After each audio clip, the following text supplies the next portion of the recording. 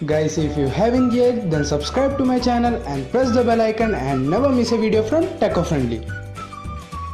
Hey guys, once again welcome to Techofriendly. So today I'm going to show you a quick fix on how to solve ADB not recognized as a valid term issue in your computer while using any ADB commands.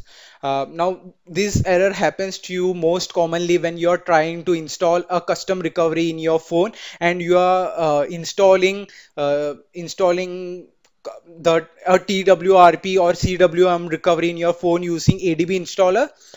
So I'll quickly show you what the error is that you might get.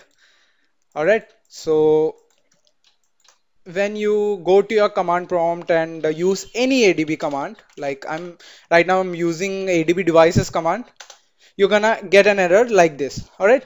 So I'm going to show you how to fix this. First of all, you have to download this Android folder that I've linked down in the description below. I'm going to upload a media file link. Now don't worry, it's not a virus or anything. It's the folder of my system, the thing which I fixed.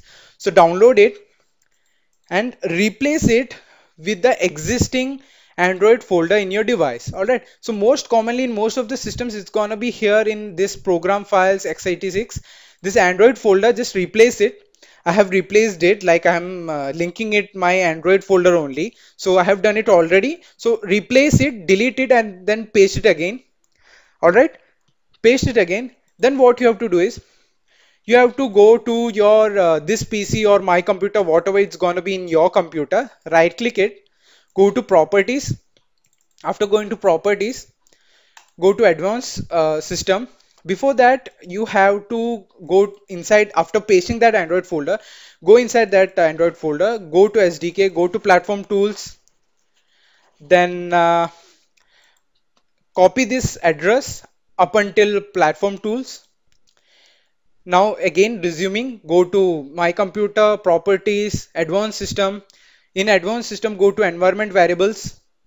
In environment variables, go to this path down here. All right. Click on edit. Now click on new and paste the path over here. All right. Now after pasting that, click on OK. Click on OK. Again click on OK. Exit system properties from here. Now again go to this thing, your command prompt. Now again try typing the command ADB devices or any ADB device, any ADB command. Okay, just close this thing and try typing it again.